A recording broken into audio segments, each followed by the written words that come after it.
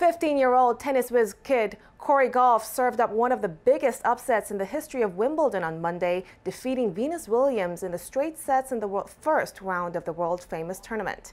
Despite being the youngest player to qualify for the main draw in the professional era, Gauff outdueled her idol 6-4, 6-4 and dominated the match despite the 24-year age difference and 269 ranking spots separating the two.